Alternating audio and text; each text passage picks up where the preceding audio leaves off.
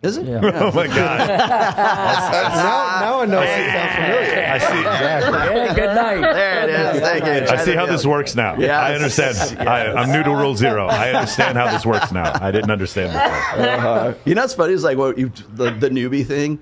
It's like if we start fucking around with people, like they'll be like, God, was he serious? Like I'll get DMs like, was he serious when he said that? Are you guys having a war? Is it a beef? Like, do you not know how dudes like fucking like It's like, talk to each well, because they don't understand how guys relate to each Yeah. other. Like me and Thor talk shit to each other all the time. It's constant. Like I call my old man, like, come on, old man, hurry up. Like the day I met him, we started giving each other bullshit. You know, these two, gosh, I have to be careful with my clients because of say, this yeah. thing. A lot of my clients who are either of not to be just specific, but just two countries in general who are of German descent or of Indian descent, they tend to have this very, very narrow viewpoint of like how the world feels about them. They do not give themselves permission, and when we start making fun of each other, they're looking around. They're not offended. They're like, oh, do I get to make fun of you back? I'm like, yeah, bro, I'm 45 years old and I rescue cats. Go, bro. Have at it. I don't give a fuck. It's fine. Free licks. I know. Free licks.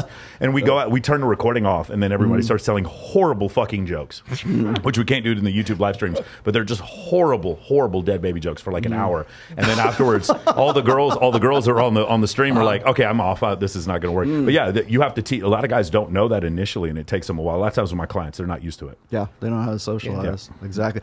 Same with go dark ahead. humor. Dark humor is really a lost art too. You know? Oh my God, And you guys, it's so military great. guys, you Yeah, the military Subtlety guys. doesn't I've work. never met humans that are more like joke more about death and destruction and like dying in horrible ways than U.S. military members. And the industry I come in is very similar to that. I worked as a power lineman for many, many years, and we would fly in the helicopters, maintain the grid, work on 500,000 volt lines. Very, very much dark humor, just like that. Yeah.